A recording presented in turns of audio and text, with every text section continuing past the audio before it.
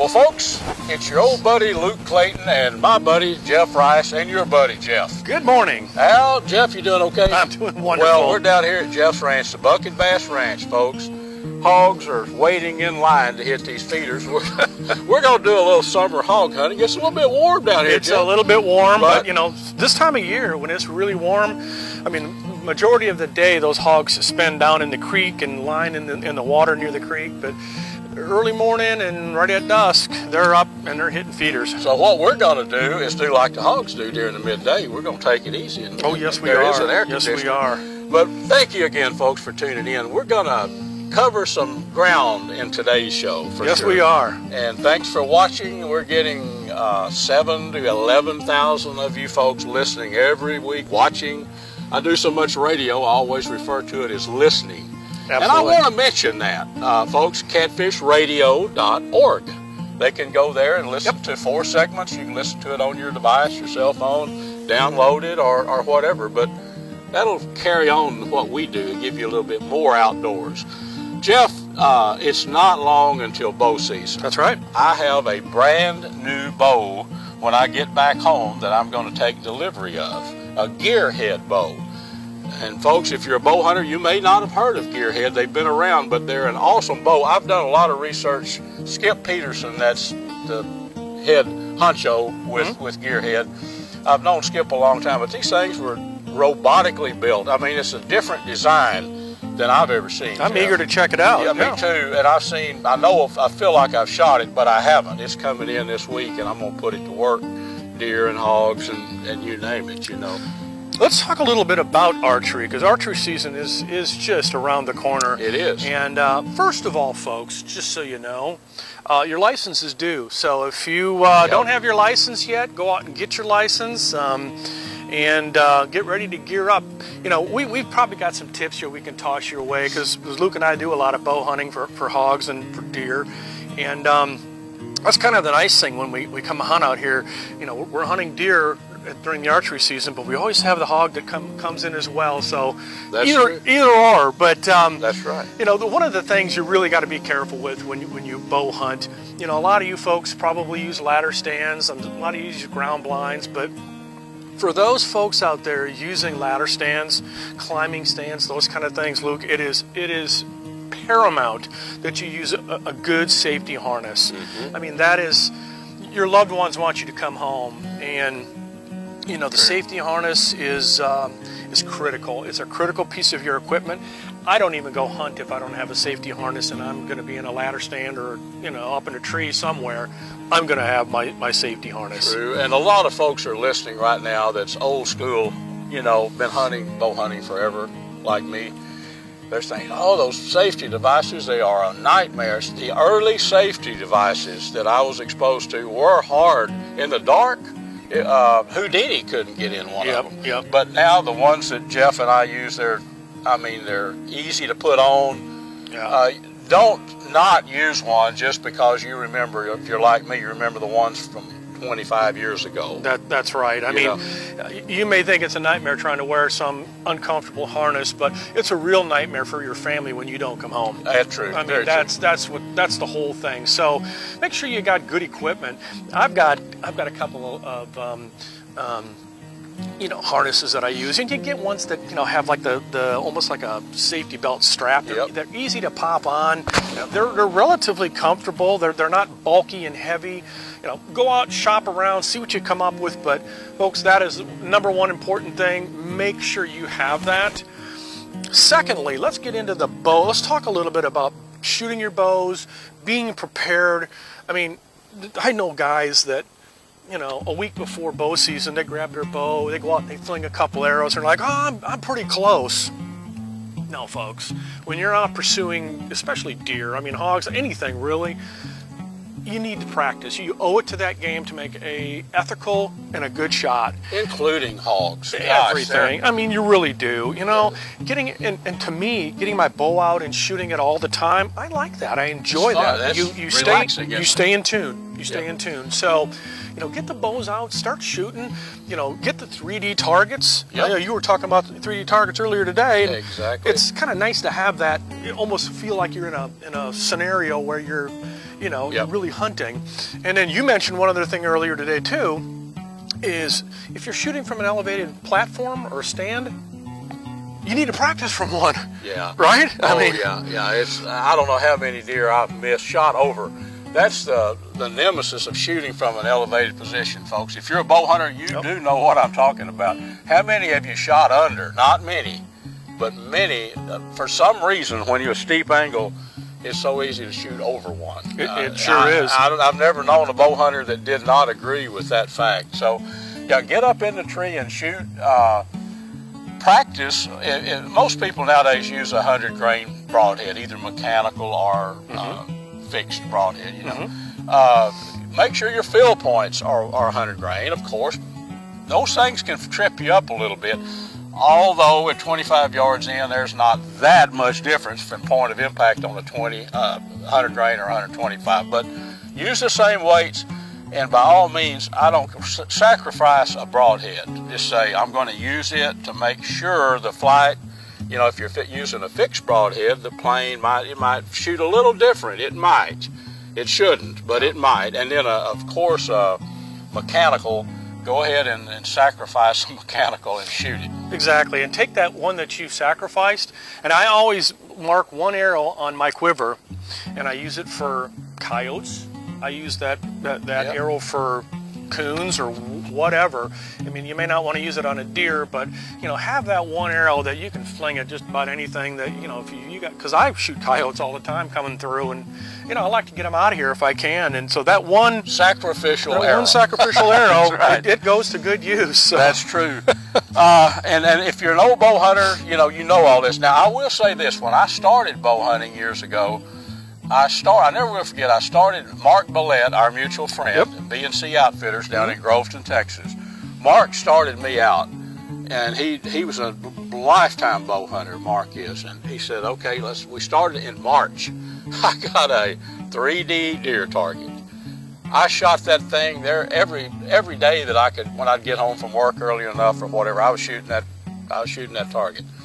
And I got really good. I set a deal in my mind, I'm not going to shoot a deer over 20 yards. And I have killed them farther than that now in the ensuing years, but I wasn't going to shoot a deer. The first day, Jeff, that after 6 months of diligent practice, I was so confident. I mean, I'd be up in my tree stand shooting that deer target. I'll never will forget, I was down at Mark's place, up in a tree stand. I heard a fence creak, barbed wire creak, and there was a trail right over there about 10 yards from my tree. And I looked, and it was not a trophy, but it was a trophy. It was probably 3-year-old, never would have made a great buck. I think it was 7 points. I've still got the rack. I saw those antlers coming out of that tree, and I drew, and he stepped and stopped broadside at 20 yards, just like I'd been shooting. And my heart was not racing. I mean, very relaxed. He looked just like my target, and I put it on there and shot that buck, made a little arc, ran 52 yards, and I saw it. And at that point, I had never killed a deer with a bow. But I saw that buck run, and I saw what the devastation that I was shooting a big old 2 3/4 inch vortex back in those days. And one heck of a cutting. You could see what was happening inside that deer. He ran 53 yards, and I said, wow, man, I've done it. I felt like I'd conquered the world. But that's what bow hunting is all about. It's getting close. So close sometimes you can smell a running buck. You have too. That's right. Well, and the practice. That's what we were just talking about. He was shooting every night. You don't have to come home and shoot 100 arrows a night. No. Good Lord. If you do anything, go home, shoot 1 or 2. Because when you hunt, you're going to shoot 1 arrow. Likely, maybe 2. Maybe. That's right. You'd be lucky to shoot 2, but typically it's 1 arrow. Yep. I'll go home, pull out the bow, shoot 1 arrow. How did I do? And my bow is on. I shoot enough to where I know how I'm going to do because I shoot enough. But for those of you out there that are the occasional go out and shoot once in a whilers, you owe it to, like I said, you owe it to the game, you owe it to yourself. Get really proficient, and especially if you buy or acquire, get a new bow. You've got this new bow coming from Gearhead Archery. You're going to want to shoot that. Get it set up, get it ready to go. Go to a good technician. Absolutely. A bow mechanic, we used to call him. get somebody that can serve that peep in. If that peep is not served in right, Yep. If you've ever had one that wasn't done correctly, it's a nightmare. It'll turn on you, and you're right in the middle of a situation where you can't see through your peep. That's a bad deal. And Jeff, here's what I do. Here's a tip, and I don't want to try to be dictating to anybody how to set the pins up, but I created a system for me that works. I set one pin dead on at 25 yards. It's the top pin and it's the green pin. It's at 25 yards.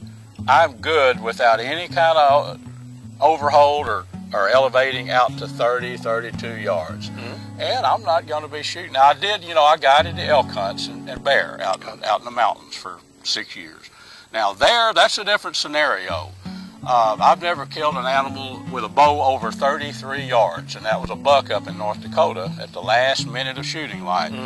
But that 25-yard deal, if you set, now there are people that say, nope, let's set one at 20 and 30 and 40, and that's good too. Just whatever you're comfortable with, but rather than splitting the distance from my 20 to my 30-yard pin, I'd rather pull it up with one pin.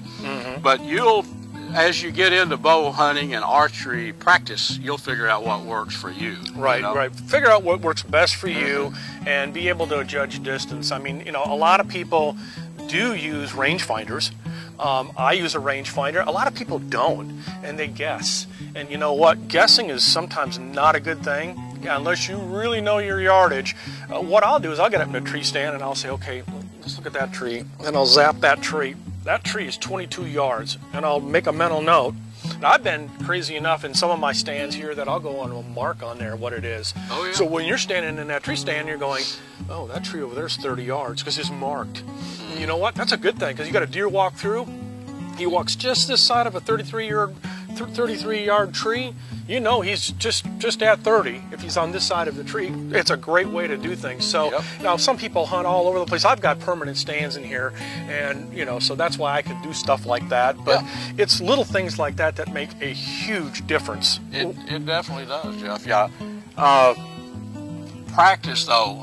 Now I will say this: the bows that we have today, this gearhead bow coming in, once I take it and get it set up, get the peep served in, get my sight pins and get on at 20 yards, I don't expect it to take me long to get really proficient with it. I mean, proficient, I'm not a tournament archer, but proficient for me for hunting, I expect that to happen quick.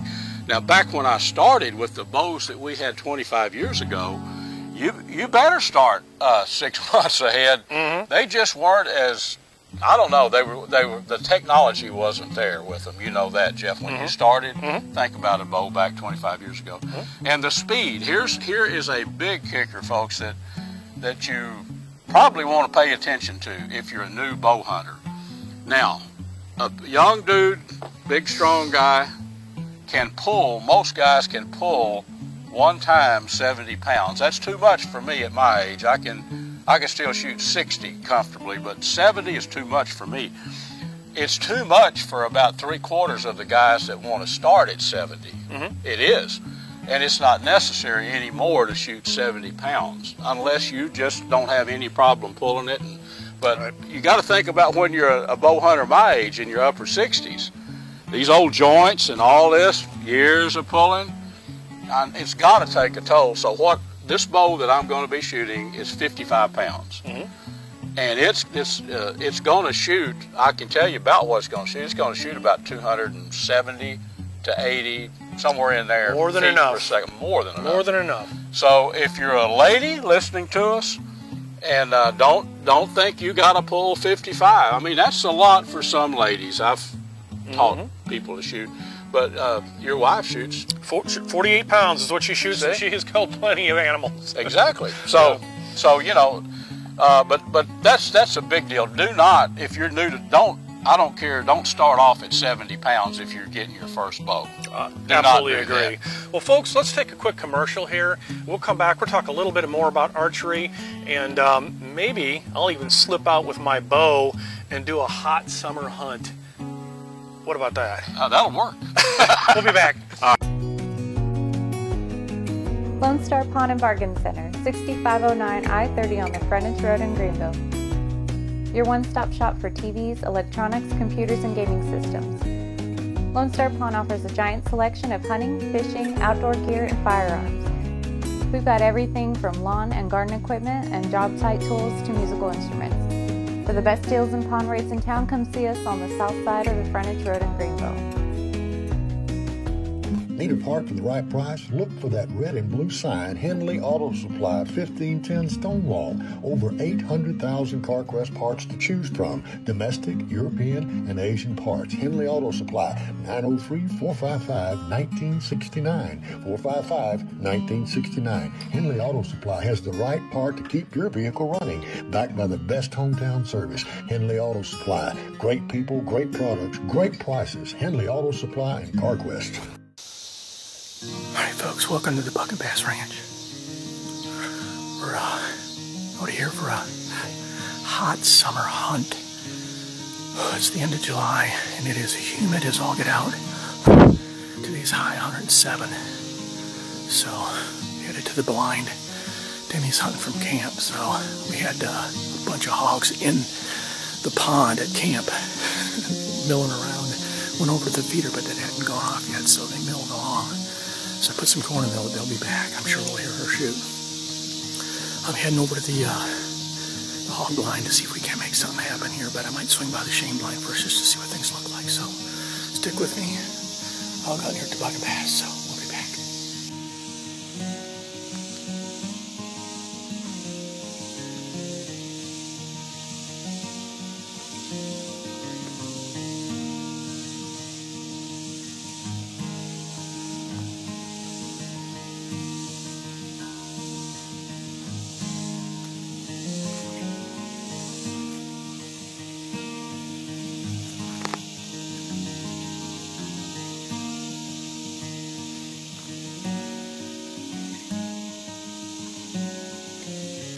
Okay.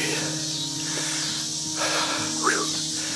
They were at the shame blind, as you saw there a second ago, but there was no corn under the feeder, so I heard the hog blind go off, so I'm heading that way now. See if we can't cut them off at the pass here. I'll bet you I'll get there and they'll probably be in that feeder. It's a little warm out here today. Alright, I gotta kind of be quiet because we're getting close. So I'll be back here in a second. See what we can find here. Hopefully they're at that feeder and we'll get a shot. Alright, I gotta keep it quiet. Slow down here a little bit.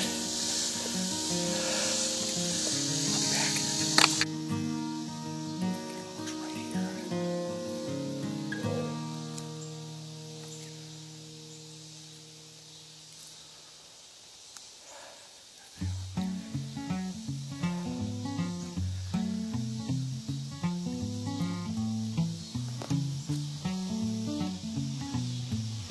Sneak on these guys.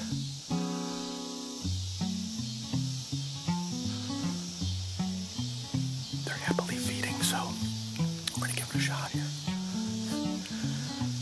Alright, stick with me. This might be hard to film, but we're gonna give it a shot.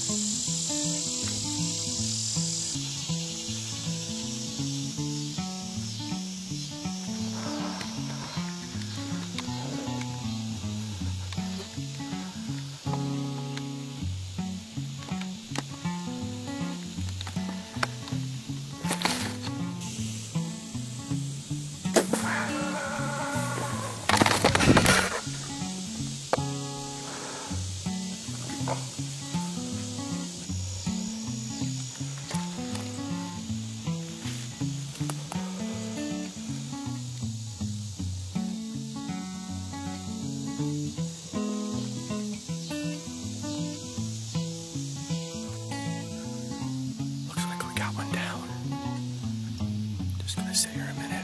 It's still kicking. It's hot. Snuck up on those bad boys. Sorry I couldn't get great video. I just didn't have my tripod. Shame on me, but oh boy.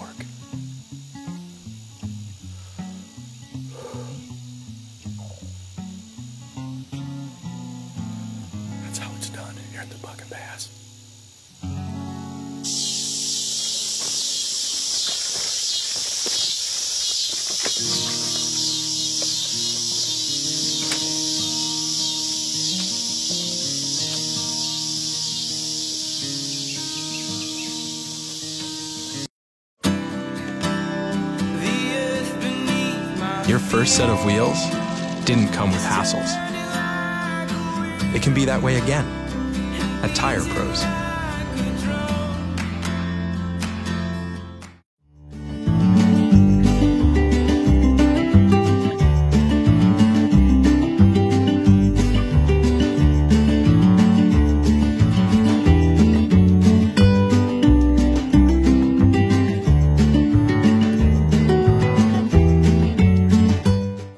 Well, welcome back. I hope you enjoyed that little segment. That was very hot. I'm sorry I had to set the camera down to get the shot because I forgot my tripod. Shame on me.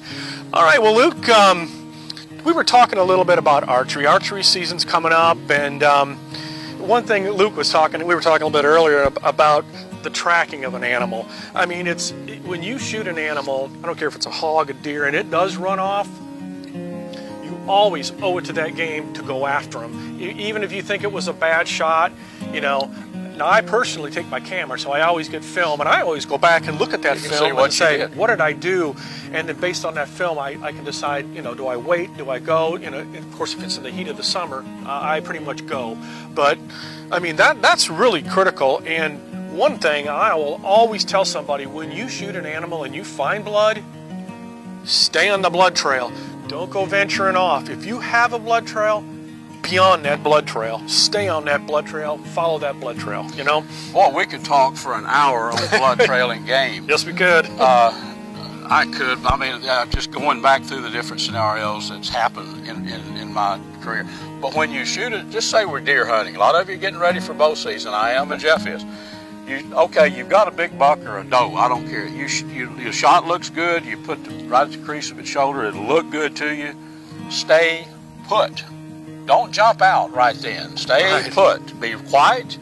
None of this stuff you see on TV, high-fiving and all that. That can come later. Stay quiet. And watch. When you shoot and you hit an animal, the most important thing, I think, is see what happens. Where does he go? He ran by that tree. Oh, he ran by that tree. And listen, watch, listen, because sometimes you'll hear him crash. Oh, yeah, very, very frequently. Oh, yeah. And so, yeah, give them some time and then just stay put. Absolutely. I can think back on times when I messed up in early bow hunting, but it is very, very common with an arrow. That animal is more than, unless you spine him or something like that, it's more likely he's going to run, Jeff. You know that. If you're hunting with a center fire, a lot of times if you have just the right shot, you know, many bucks I've dropped with a center fire right there. Usually not going to happen with a bow, is it, Jeff? Right, no, and a lot of times if you even get a pass through, that's great. You get a lot more blood, but give that animal time to expire, because the minute you let him jump and run, it's a game changer. That thing may never stop. He may run. He may be mortally wounded. If you jump him. If you jump him. You're not kidding. I've been there and done that. And I shot that big buck here 2 years ago, and I shot him a little far back than what I wanted to, because he was moving, and I tried to stop him, but he didn't, and I let the arrow fly, and it still looked like a pretty good shot, but I watched him. He walked. He didn't even run. It was amazing. Yeah, he walked hard. 15 yards and stood there, and he eventually bedded down, and he eventually died right there. But I'll guarantee if I would have got immediately out of that stand and walked over to him when he was laying there, he'd have got up, he'd have run across the slough. I'd have never seen him again. Would have never seen him. Very true. Once they get up and get the adrenaline going, they can be hard. So give them, I always say I give them 30 minutes. I probably give them 20 if I feel like the shot's good. And then sometimes you'll see him go down. Then you don't have to give him a few minutes, make sure he's down. Make sure he's down, because that one that laid down, that big buck, I watched him and I could see his chest going up and down. So I knew he was still, and I thought, do I, and I waited probably 40 minutes, 45 minutes, and it got dark, and I'm still watching him. And then I could see the white of his belly, but I'm like, you know what? I'm not going to chance it. I backed out for probably 5 hours and went right back in there. My wife and I went in there, and we found him, and he hadn't moved. But I'd rather do that than try to chase him. For sure. You know. Well, Jeff, this has been a fun show. A little bow hunting talk and action, a hunt. We're getting ready for bow season. This is exciting. For bow season. Oh, yeah. This is that time of year. I tell you, it won't be long, and we'll be out here in the woods, and I've got some hunts coming up, and I want to plug Gearhead Archery one more time. Most folks have never heard of Gearhead Archery.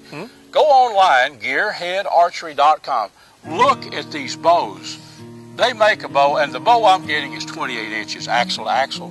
They make one, and it's just because of tradition with me. They make a 24-inch bow, but my arms are so long, I've got a 30-inch draw, and I just couldn't visualize it, but they're getting the arrow speed out of a 24-inch bow. Check out some of these videos on or go to catfishradio.org, and there's a link on there. That's the way to find it easily. Just go to Catfish Radio, because you'll find all sorts of fun and interesting stuff. Yeah.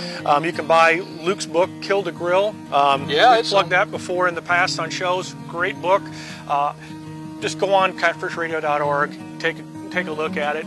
You'll listen to some segments that Luke's got out there, radio stuff, and Larry Weissoon, Campfire Talk. Absolutely. Everybody knows Larry. Larry and I were hunting together, fishing together too last week. Yeah. Had a ball. That's another story though.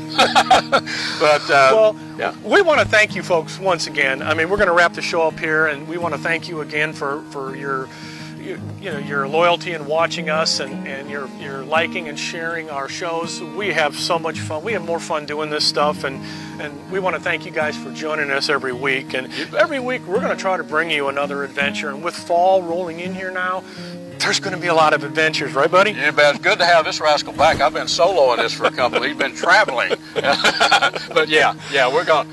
Fall is just here. Oh, it's exciting. It's just here, man. And so much good stuff. So, folks, thanks for watching, and tune in next week. Absolutely. Here, put it here, buddy. You bet, buddy. All right.